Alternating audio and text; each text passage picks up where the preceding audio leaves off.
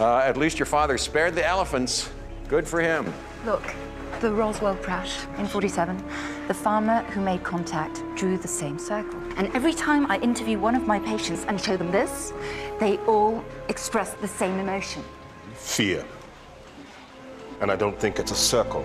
The night the ship turned on, I experienced the strongest vision I've ever had.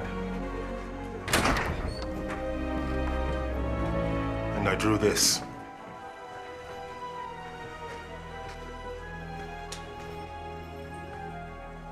That's incredible. How'd you decipher so much of their language? They were hunting us. We had to learn how to hunt them.